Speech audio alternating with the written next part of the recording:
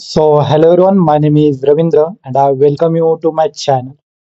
In this video, we will see about plugins in Dynamic 365 or in the model-driven application. This is very important thing in the Dynamics, okay? In every interview at senior or for the junior, okay, all the levels, this question is asked, okay? What is plugin? How to use plugins? So in this video, we will covering from basic to the advanced level, okay? All about plugins. So let's see what is plugin. Okay. Any interviewer or anyone in organization can ask this question to you. What is plugin? So what should you answer? A plugin in Dynamics 365 is a piece of custom business logic written in .NET or C Sharp that extends or modifies the standard behavior of the platform.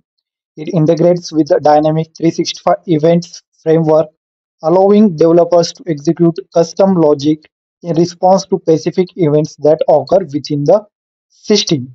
Okay, a class library or assembly with a course means a plugin is essentially a .NET class library or assembly that contains custom code that we return in our plugin. This custom code runs on the server when specific events are triggered. That events, so that's why also plugin is also called as event driven execution. Okay, event driven execution.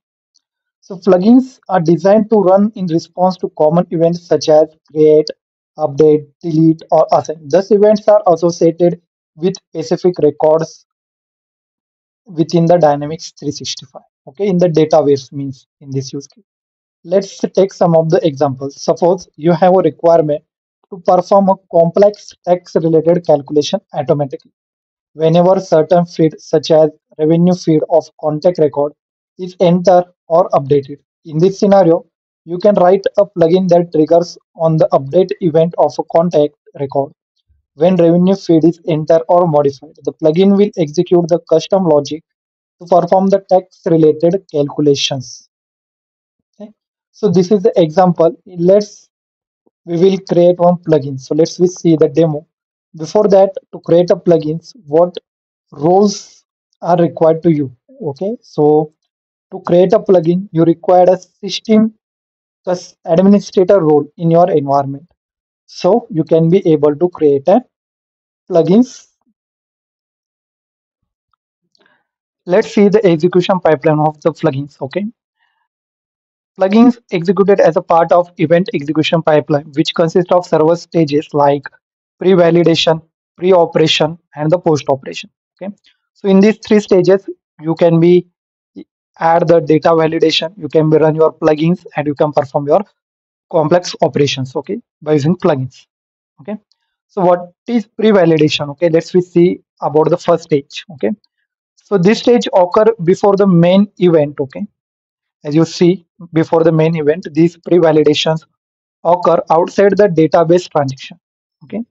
It's typically used for initial checks and validation that does not require a database transaction. It is useful for scenarios where you want to abort the operation based on certain conditions without incurring the cost of starting database transaction. Okay, and pre-validation always runs before the security check. Okay, as I divided this, you can be see. Okay, and does not have the access to the transitions context, so any change made here are not part of the transaction. Okay, so once this operation is performed, okay, then rollback will not support. Okay, but in the pre-operation well as post operation, rollback is support. Okay, let's be seeing that also. Okay.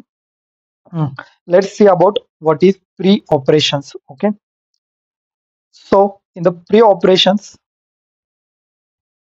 this stage occur before a main event. Okay, as you can be see, but within the database context. Okay, within the database transaction. That's why it can be easily rolled back.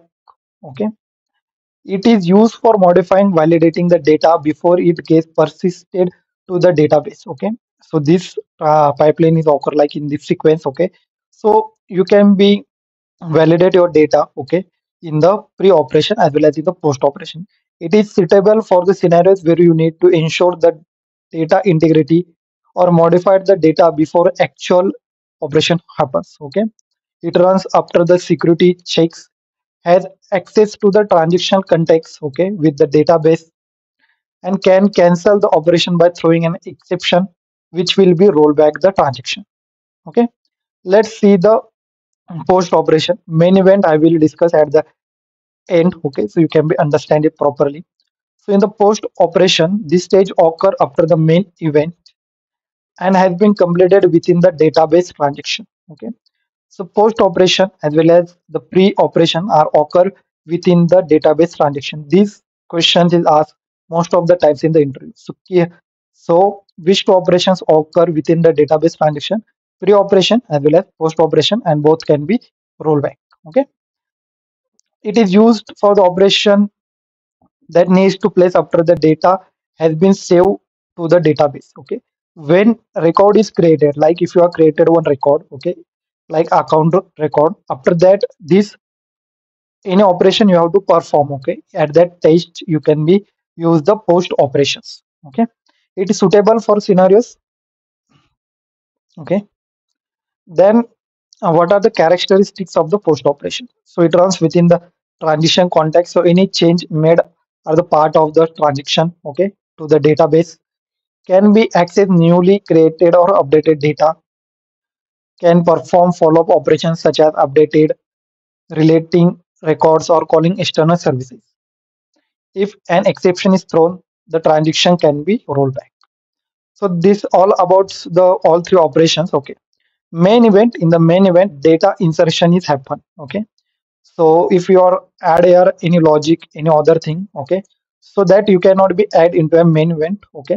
In the main event, only data insertion is happen. Okay. So in this stage, you cannot be do anything, or you cannot be write any plugins, any custom code, or any workflow in the main event. Okay, so let's create a plugin here. Okay, let's go and open a Microsoft Visual Studio Community Edition. Okay, can we see I just open and Microsoft Community Visual Studio. Okay, 2022. Okay, so let's I go in the file, new, and just click on the project.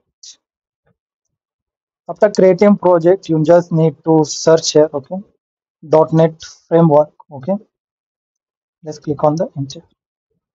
So we need class library .NET framework. Okay, so you can be see here in this a project creating C# class library with .dii.